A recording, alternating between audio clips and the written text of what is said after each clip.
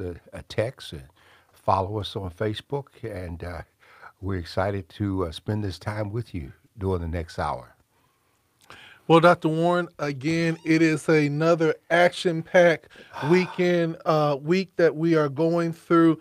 I don't know if I always have to say as a preacher, we take up different topics and we have little themes. And if I would say the theme or my text for this morning would probably be the young and the restless and the dumb and the foolish. And boy, would that be timely. Be, As you and I were just discussing, we've exceeded 150,000 deaths in the U.S., over 4 million people infected, with the numbers growing, death toll going up in a number of cities and counties. Young people now dying like they never were before, becoming infected in San Diego County. We have been very blessed in a sense that at least the numbers for African Americans have not been there in terms of deaths, though we are 6 times more likely to be infected than other people because of a number of underlying health conditions. And so a lot of this, again, is the virus might be there, but we have the ability to control how we react to the virus. And we still see people walking around with no face masks, no covering, no real concern, and not only are they a danger to themselves, but also putting others at risk. The reason why I wanted to make sure that we start off by talking about COVID, I think that there's certain things that we need to talk about on a consistent basis in what we call the new normal, and we have not effectively conquered or got past this virus. This virus is mutating. It is alive and well. Just recently, one of the Congress people that were not advocating for masks and things of that nature just got infected with the COVID, and he was actually getting ready to get on Air Force One Yesterday, and he did make that pre-clearance test, and he was one of the people that was screaming the loudest against it. He was just with Barr the day before doing his hearing on Capitol Hill, and I think they had to go test Barr again today to see if he got it. And it just proves the airborne nature of this virus, that when people speak and you're breathing out, if you have it, you put it in the air, and if you don't have a mask, then it has an ability to get to you. So it shows that there's no respect of persons. Doesn't care whether you're black, white, Democrat, Republican, young or old.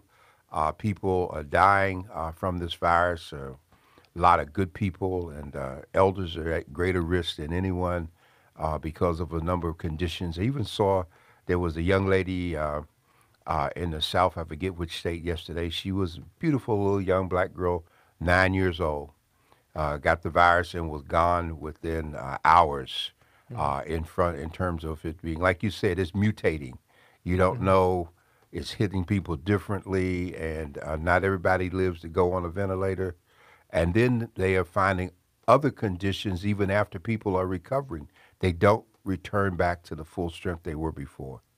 And one of the sad things about it is that as we begin to talk about the new normal and we're looking at this virus and as this seems to be out of control, I wonder if we would just take a step back and say, how are the other countries that are being very successful?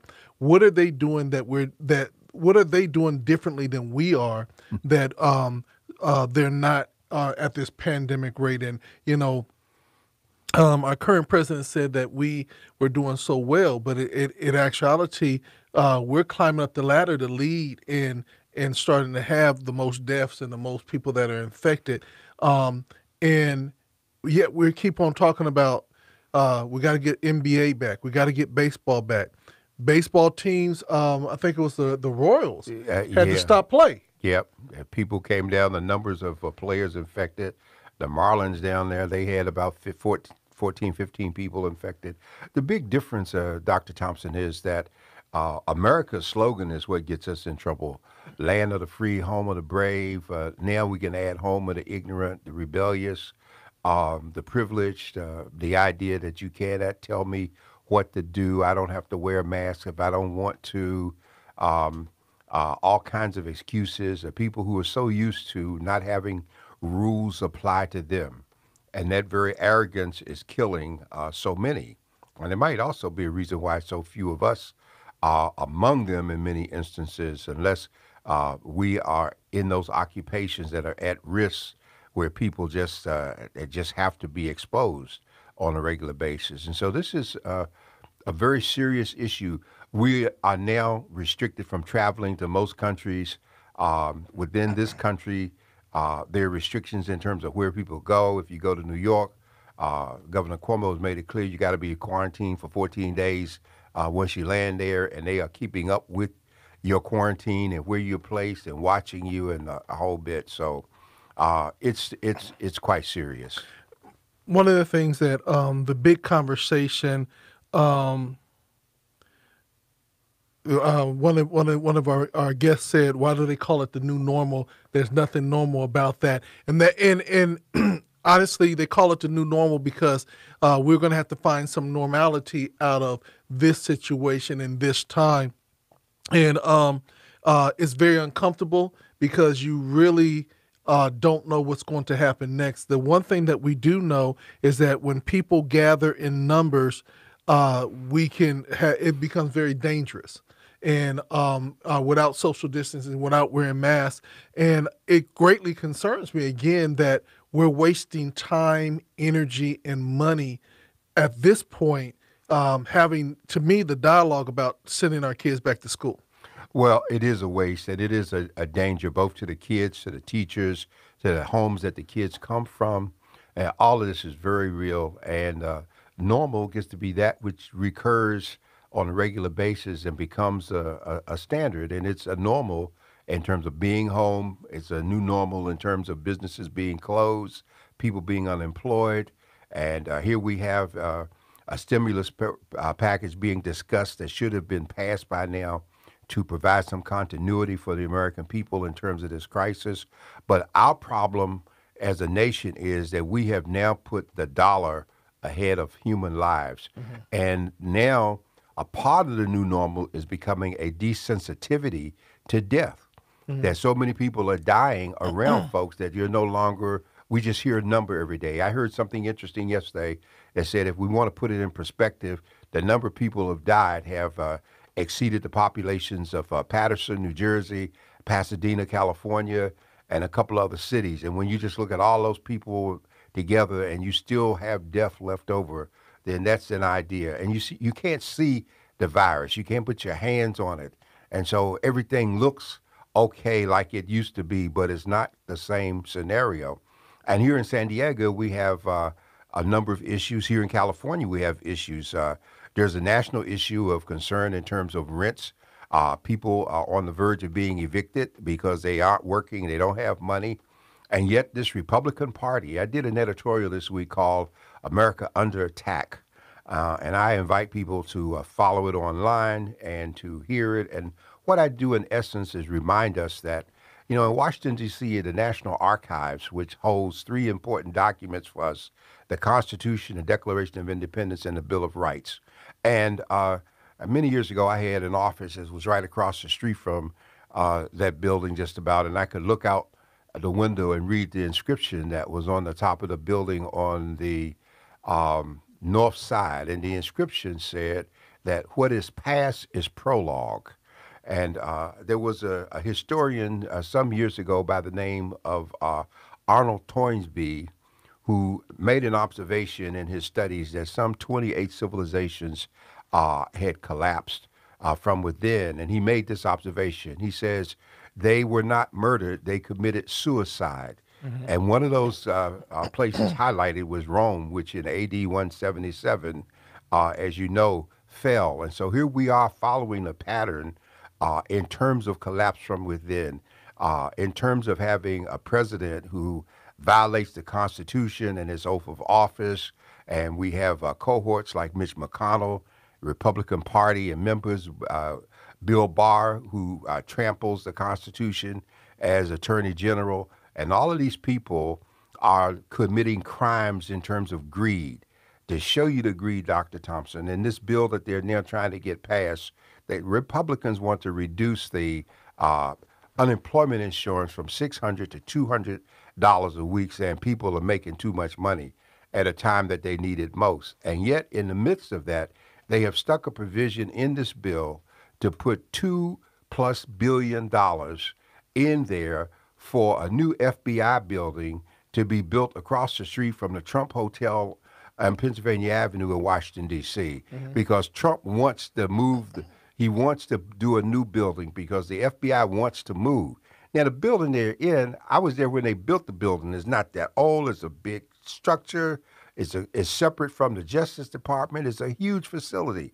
But the FBI wants to move out into the suburbs, and Trump is afraid that if that happens, that someone will buy that land and build a hotel across the street from his hotel. So he would rather see that $2 billion, which would go toward education, which would go toward unemployment, which could go toward personal protective gear, which could buy some ventilators and could buy all these things to help these 50 states and all that's taking place. He'd rather see that money go to being set aside for a building rather than taking care of human lives. And this is indicative of what we're struggling with. You know, and the concern I have is that they keep saying that people don't want to go back to work, and the thing that I'm asking is there work for them to go back to? And I know that I have my family member, my spouse. She actually does driving school. Well, there's no way to socially distance yourself when you're trying to teach young people how to drive. And the sad thing about it is that you know the clients are not always truthful about what they've been exposed to. That's right. And so you're in a confined space for 2 hours at a time. It is looking for you to be infected because, again, unless you have plexiglass in between you and everything else, but then you're not going to be able to grab that wheel if that No. child goes left.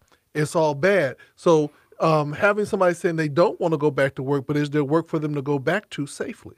Well, you're so right. In many instances, there is no work for them to go back to. I mean, the people who are working in the restaurants and the coffee shops and the little carryouts and the department stores where they used to sell clothing and nobody's buying and the stores are closing and some places are open. But no, it's not, the work is not there. And the number of jobs are going to go down even more so because there's a realization that even though we're in trials for a vaccine, it's going to take probably at least 90 days, 2 months to 90 days of shutting down again to just get a handle on this virus without controlling it. And we aren't even talking about the tracers and the investigations and all the other pieces that go with it. Again, we're running out of equipment. They're running out of testing equipment. Workers wearing trash bags and ski goggles because it's not there. And we had ample time to do a national approach to this thing in terms of putting resources there. So, And that's the one thing that really concerns me at this point is that I think that California and the representatives here have done an amazing job, but we are on the list as an uptick, that many more people are being infected with this virus. And really, we have to start making some decisions. It seemed like through the protests, through the holidays, people decided that they didn't care anymore and that we're just going to do what we're going to do. We get it, we get it. If we don't, we don't. well, that's because they're doing what they're used to doing, Dr. Thompson. They're used to ignoring the rules that don't apply to them. It applies to the poor and the masses and not to those who consider themselves privileged and well off. And so they don't care. Even their being at home is different than other people being at home. They got room in their 3 or 4 or 6,000 square foot homes or townhouses and space that other people don't have when families are living together. I take National City as an example. Before this pandemic, we were experiencing a tremendous increase in rents in San Diego County. And it was just out of control. It was like we're going to go for all that we can get. And in National City in particular, there were families coming together, 2 and 3 families sharing a 1-bedroom apartment. Most of these were our Latino brothers and sisters. And they did it so they could not be homeless, number one, but more importantly, so that they could stay near the school that their children were attending. Hmm. Because one of the worst things we can have is children who are homeless and that whole sense of not belonging, in addition to the psychological trauma that many of them are experiencing during this pandemic. And the money that's been set aside for schools is not a drop in the bucket when you consider, and you and I keep discussing that they have to sanitize and clean the schools. But Dr. Fauci made an interesting observation today. He said that this is almost going to have to be looked at in terms of the school issue on a regional basis, because in some places, very few cases, lots of space under control. Other places, more urban, congested. Learning is going to have to continue to be online. Some places they can go so many half a day, but the school issue is connected to the parents' ability to maintain employment, and many of them in these high risk occupations where they got to choose between do they take care of their child or do they try to work.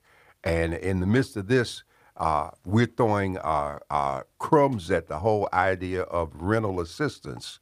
I think we're doing $3,000 or $4,000. People can make applications.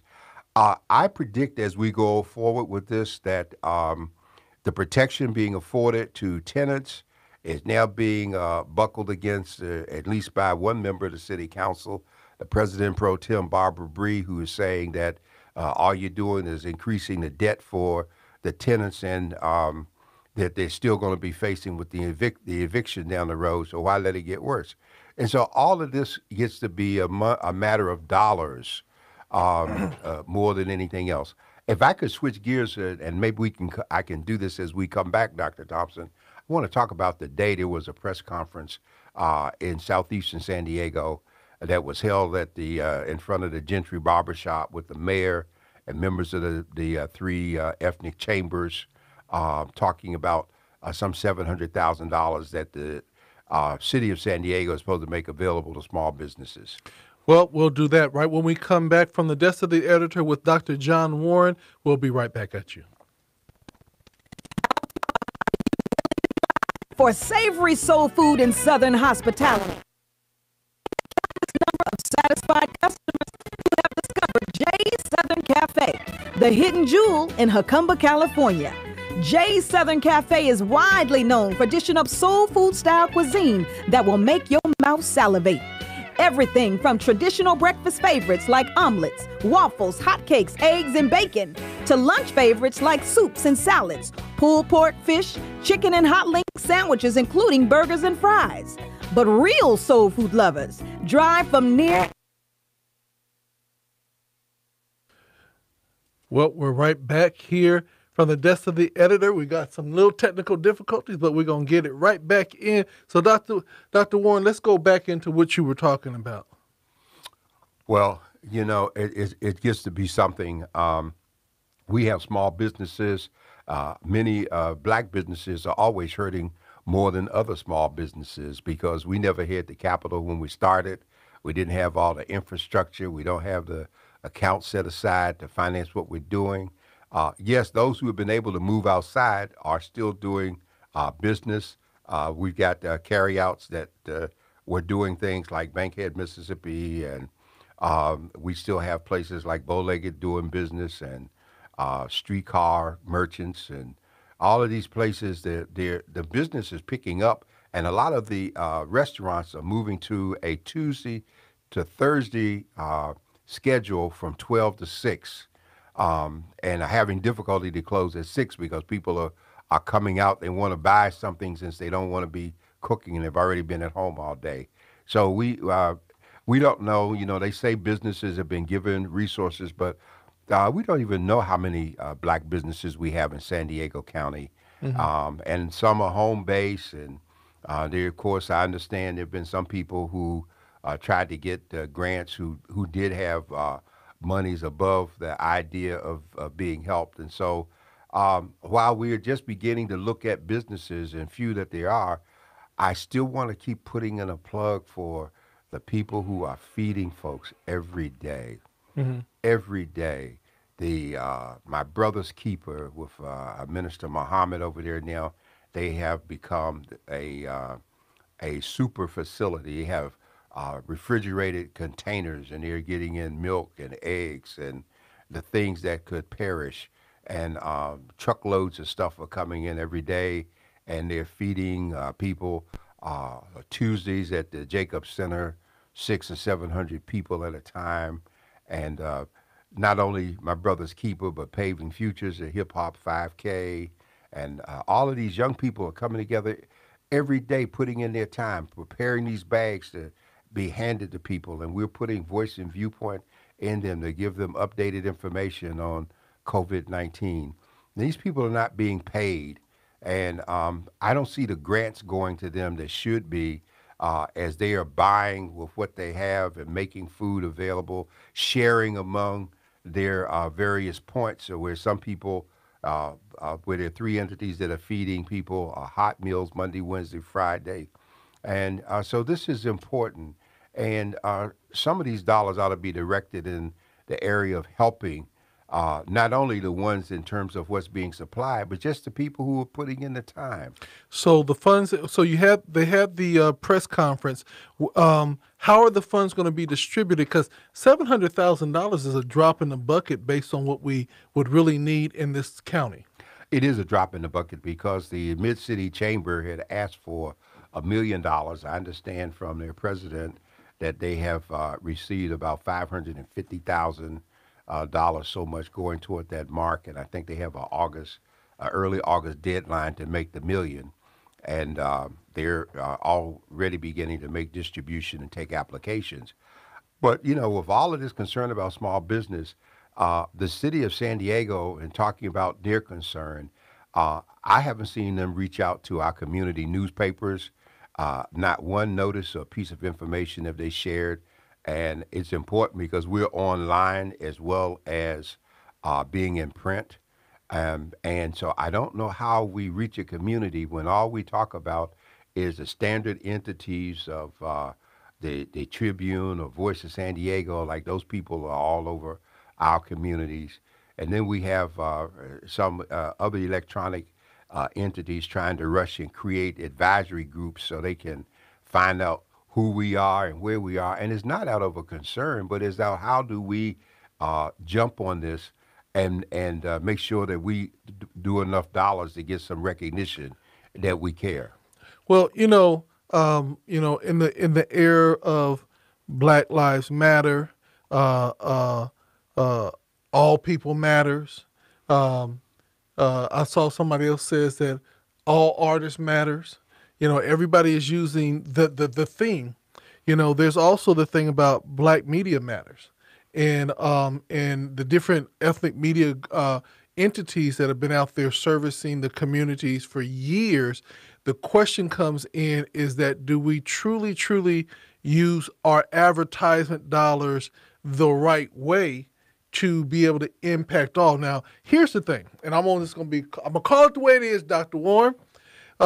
In Florida, there was a man who got over $4 million from the PPP funds, and he partied with them $4 million, bought him a Maserati. Yeah, I mean a Ferrari, and everything. And they caught up with him and arrested him for fraud and everything else.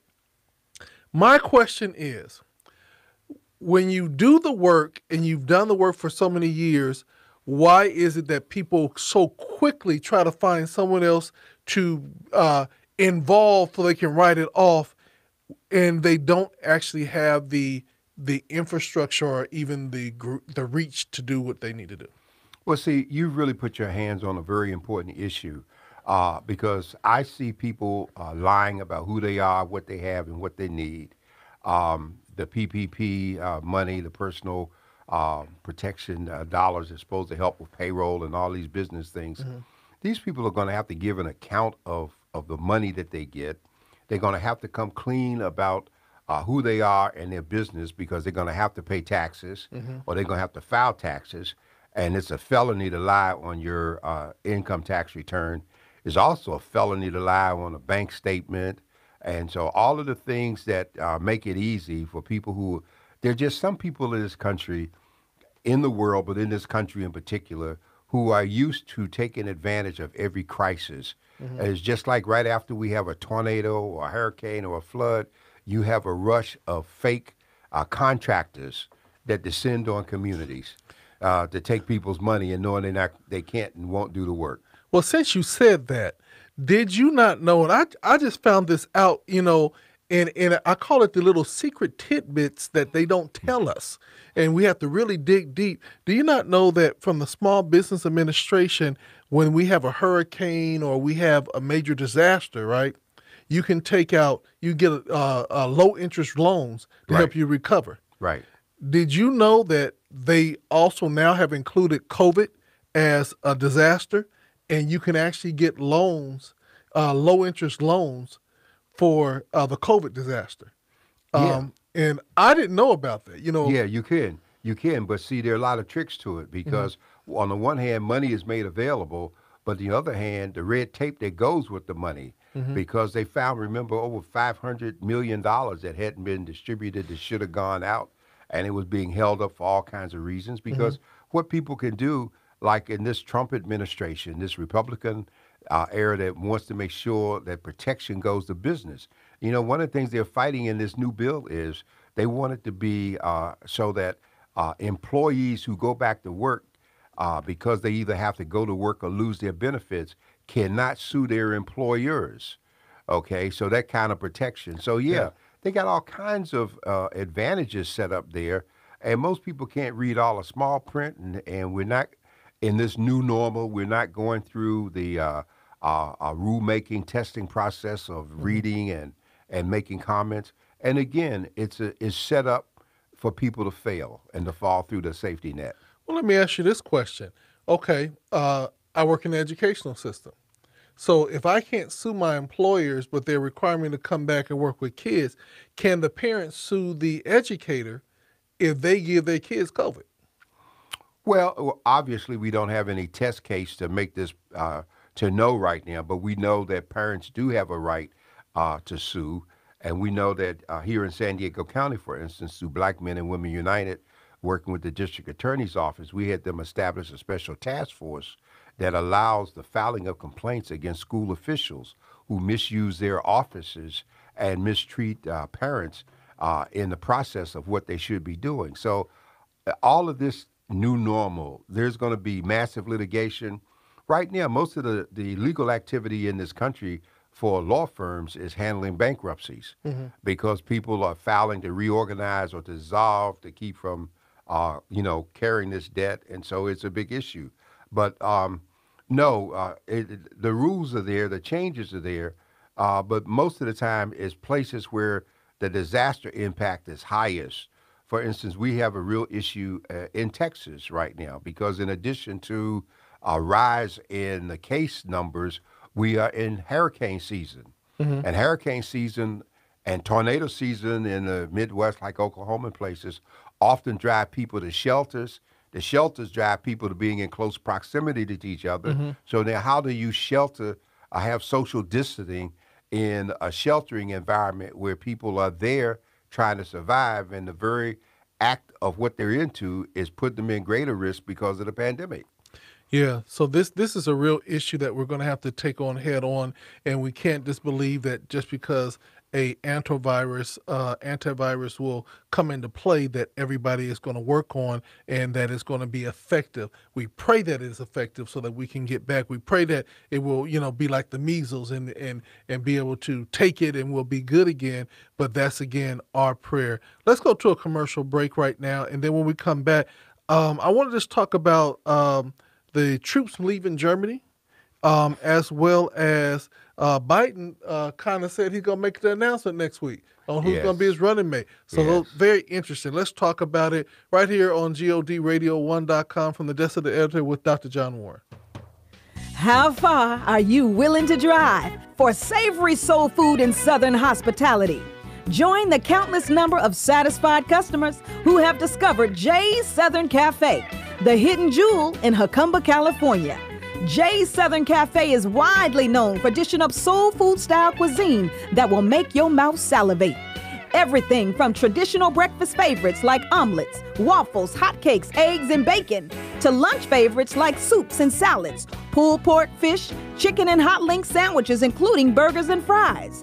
But real soul food lovers drive from near and far to experience Chef Jay's succulent signature barbecue and scrumptious golden fried fish. Not to mention all the mouth-watering sides like cheesy mac and cheese, barbecue beans, collard greens, potato salad, coleslaw, cornbread, and more. You've got to come and experience Jay's Southern Cafe, located at 44461 Old Highway 80 in Jacumba, California. For a full list of menu items, visit jaysoutherncafe.com. or call 619-766-0053. Come dine at Jay's Southern Cafe, where everyone and everything we serve is special. Follow us on Facebook at Jay's Southern Cafe, breakfast, lunch, and barbecue. Or call 619-766-0053. Now you make sure you come and see us. You hear? The San Diego Voice and Viewpoint newspaper is San Diego's oldest and largest African American publication. We bring you news for and about our community. Your stories matter to us. Thank you for allowing us to serve you for nearly 6 decades.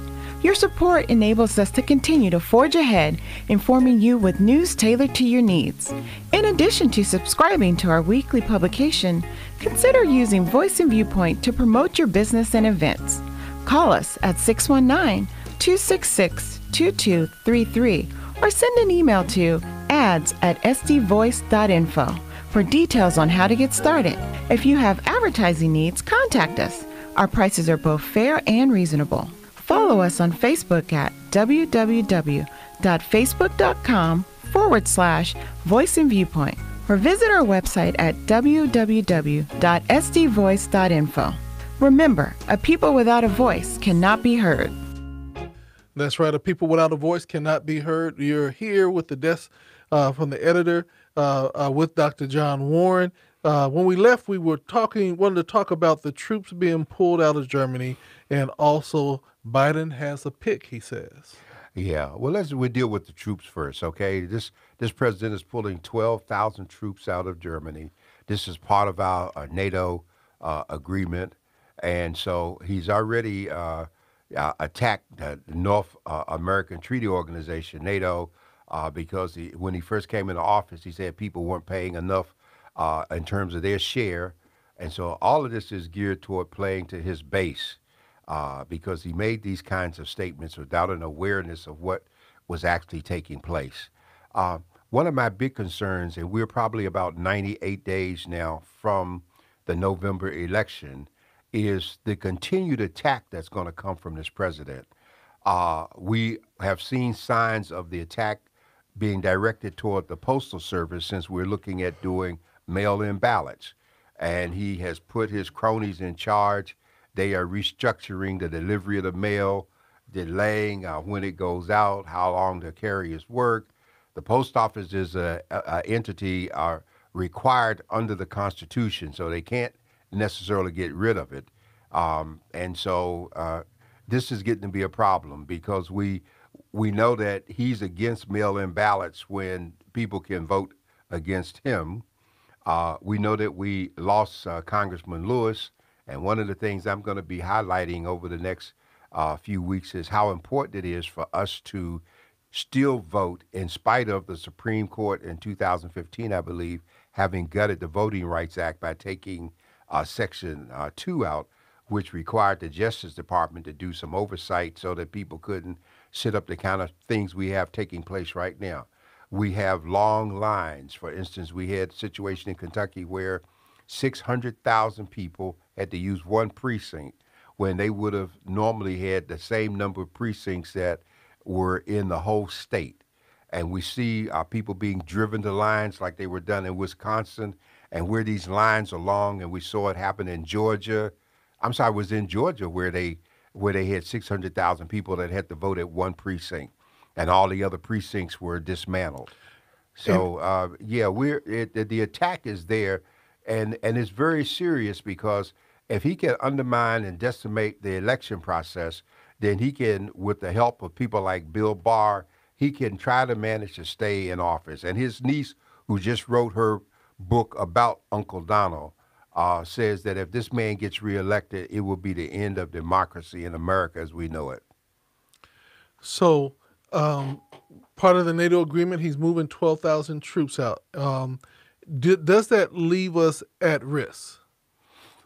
Well, we have others there, but it makes a statement against our support for the whole, and it's taking place at a time that Russia is getting stronger.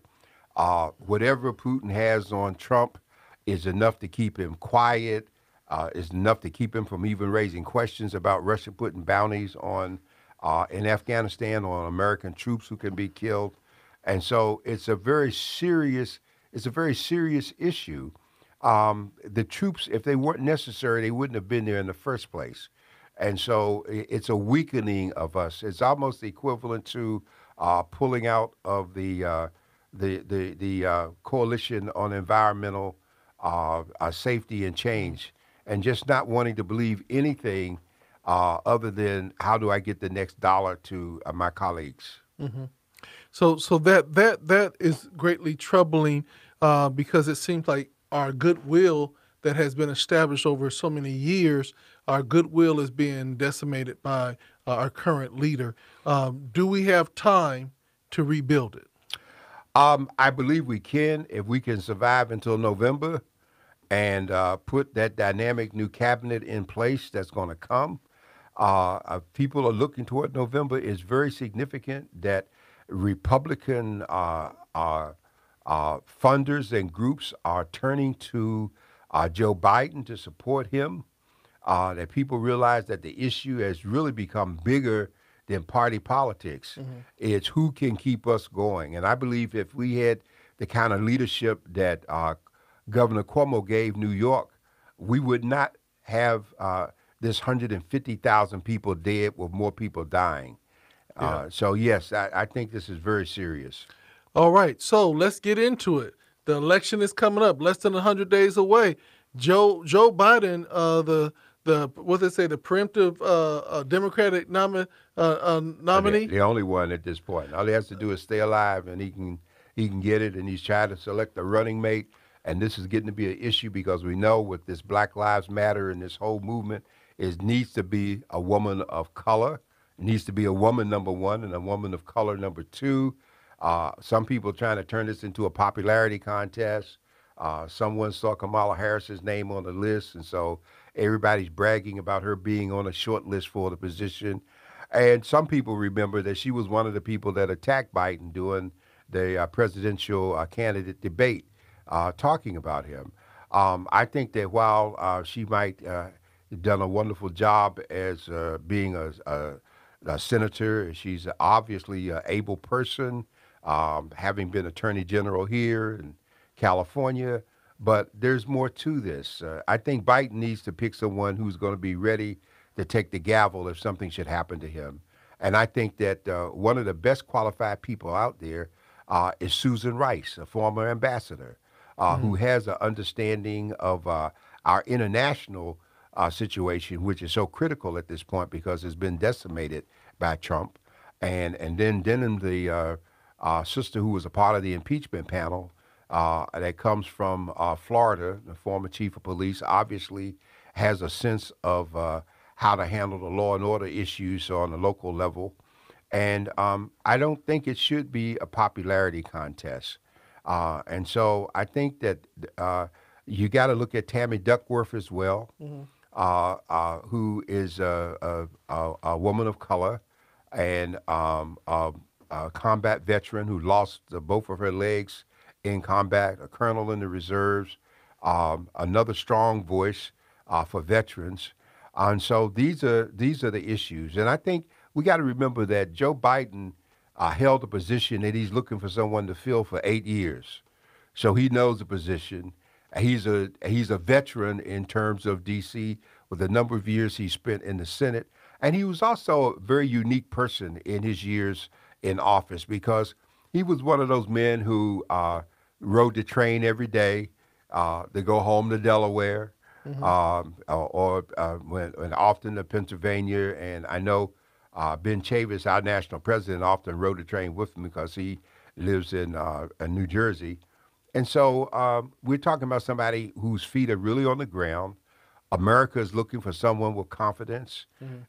He's up there in the 60s. He's in double digits ahead of Trump in many of the very states that were red before that will turn blue. And so the pandemic is an issue. Getting black folks in the South to do a mail-in ballot is an issue too. Because I was talking to a labor official today about how the people in the South don't want to do mail-ins because of the history of voting and it's standing in line 3 to 6 hours, you know. All of this gets to be real serious. And so I'm concerned about those of us who are just laid back out here kicking it. We saw some movement last time because here in San Diego County, some of the people stayed in line up to 3 hours at the register of voters waiting to vote. So it could be different. Well, we're going to take a commercial break. And when we come back, I'd like to end off tonight with Proposition 16, the whole affirmative action movement here in California. Y'all stay tuned from the desk of the editor right here on GODradio1.com. Yes, you need a revocable living trust and other estate planning documents. Sometimes the most important questions when it comes to protecting your home and family assets are the questions you don't ask. The time is now to make decisions that protect your family in the unfortunate event of your death or incapacity. Don't let the probate process cause your family to lose your hard-earned assets and home. The Law Office of Antoinette Middleton is there to help with basic and sophisticated estate planning strategies, which includes special needs trusts for children and disabled adults, asset protection and succession planning for business owners, will, revocable living trust, and irrevocable trust, which protects assets and avoids Medi-Cal estate recovery after your death. The motto at the Law Office of Antoinette Middleton is to plan while you can. Call the Law Office of Antoinette Middleton at 619-235-9501 or email the office at info@lawofficesofam.com. Avoid being stuck with harsh and arbitrary court decisions after your death or disability. Plan today. The San Diego Voice and Viewpoint newspaper is San Diego's oldest and largest African American publication. We bring you news for and about our community. Your stories matter to us. Thank you for allowing us to serve you for nearly 6 decades. Your support enables us to continue to forge ahead, informing you with news tailored to your needs. In addition to subscribing to our weekly publication, consider using Voice and Viewpoint to promote your business and events. Call us at 619-266-2233 or send an email to ads@sdvoice.info for details on how to get started. If you have advertising needs, contact us. Our prices are both fair and reasonable. Follow us on Facebook at www.facebook.com/Voice and Viewpoint or visit our website at www.sdvoice.info. Remember, a people without a voice cannot be heard. Well, we're right back here from the desk of the editor. And Dr. Warren, let's get to Proposition 16. Well, here we go again. You know, we are still we're looking at affirmative action, and it would overturn all of the restrictions that were put on it. I think it was when 209 passed years ago. You know, I'd like to say a word about affirmative action because we get confused. Affirmative action came about as a result of a program that the Small Business Administration had was called AA set-asides. And the idea was that small businesses could not compete on the same scale with bigger businesses in terms of dollars for federal contracts. And so as a result of that, money was set aside to give a window of opportunity. But when that was done, there were 2 places. There was a Chicago plan and a Philadelphia plan, I remember, about 40 years ago. And within those plans were the opportunity for people to show that they were people of color. Mm-hmm. And so what happened is a number of white males married or got women to put their businesses in their names that were women of color.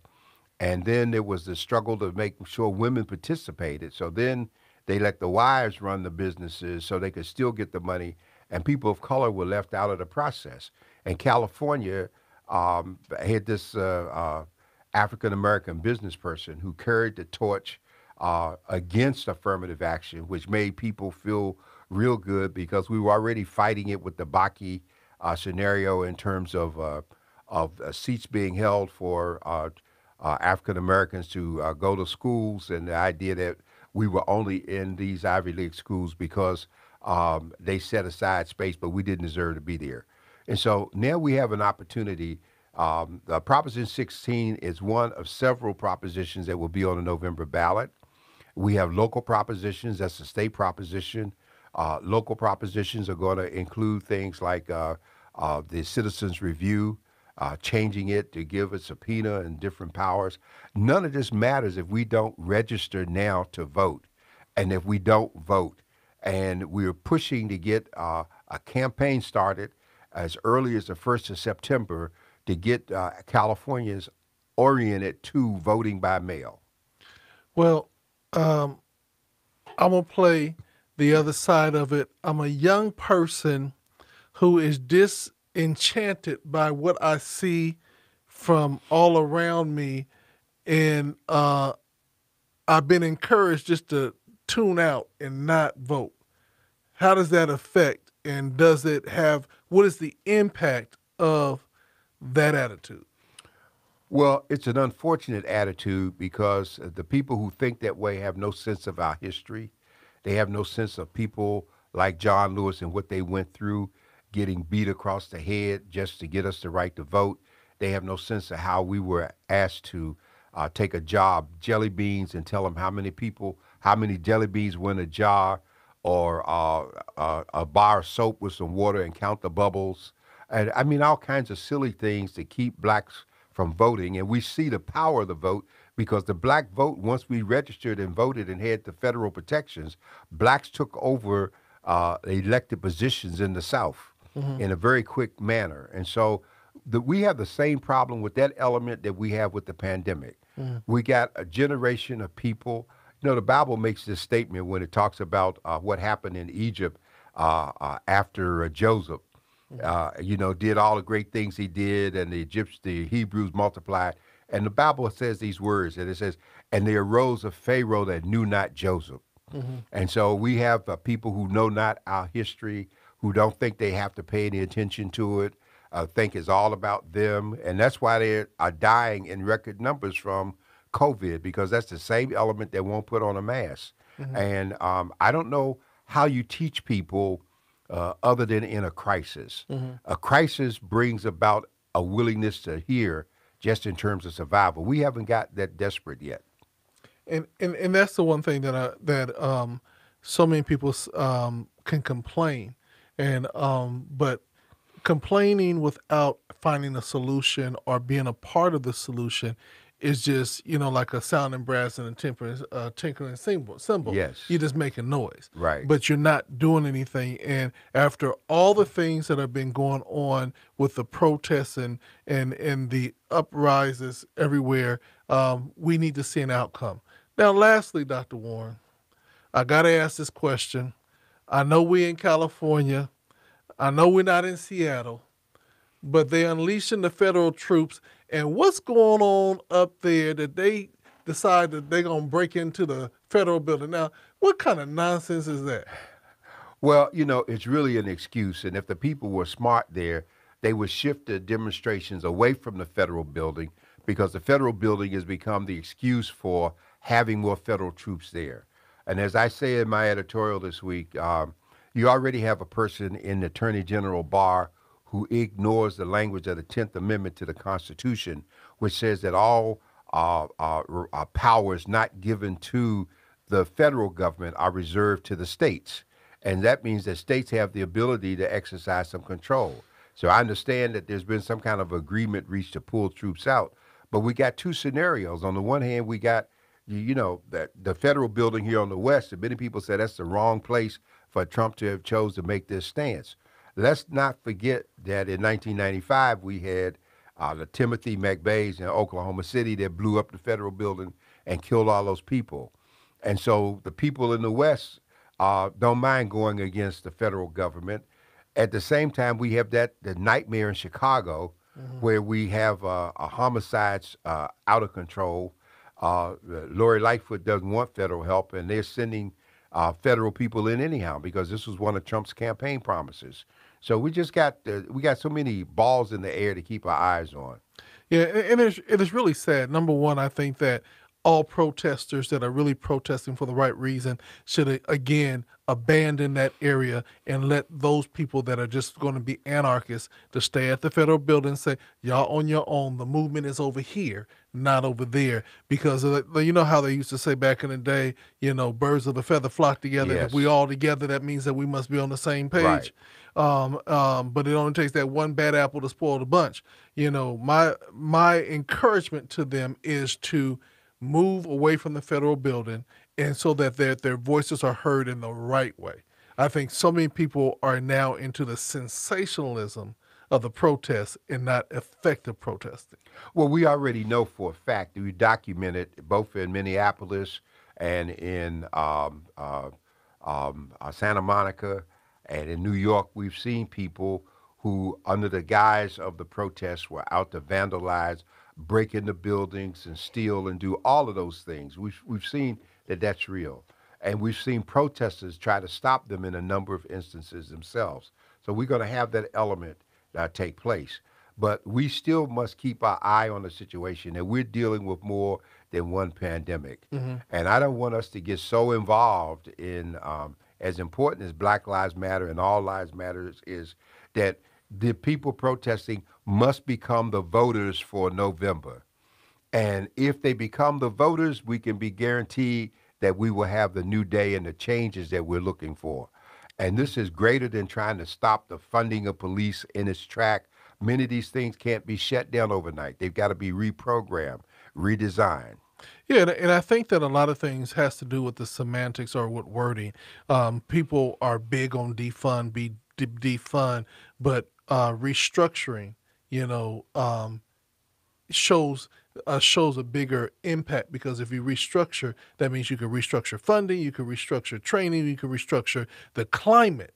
But when you say defund, it comes off as negative versus as a positive way of bringing about change. Yes, just take money away, and then what? And we're looking here because we're still locally focused on, the millions of dollars of CARES money that was directed toward the police department at a time that many of us think that the police department needs some reductions. Not necessarily in the number of officers, but you got all those chiefs sitting up there on the top floor.